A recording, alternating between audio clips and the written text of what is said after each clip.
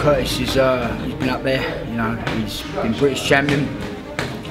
You know, he's never going to go away. He's there to fight. You know what I mean? So yeah, I think it'd be good. You know, I've always been one. You know, the fans are going to love it. So I've always been one. It's all about the fans. It's what they want to see. Do you know what I mean? They don't want to go and watch a boring old fight and they ain't going to see one with me and Curtis, are they? So.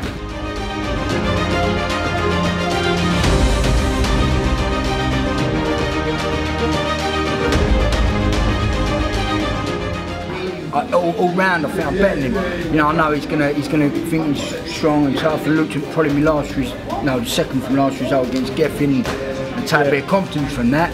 But you know, I was tired of weight. I struggled to make 10 stone like he is. He's gonna struggle to make welterweight. Do you know what I mean?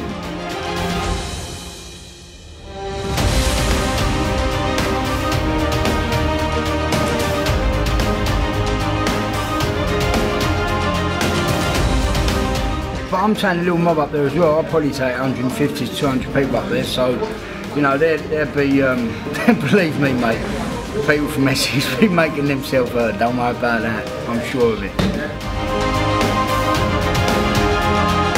At the end of the day, you know, the win's a win for me. You know, I know I've got all respect for Curtis. You know, I'm not going to sit and badmouth the man. You know, he's been a British champion. You don't get given that. You know what I mean? He's been involved. All right, whether or not he won it or not is another question, but you know, he's still been British champion at the end of the day, you know what I'm saying? So, you know, they don't give them away.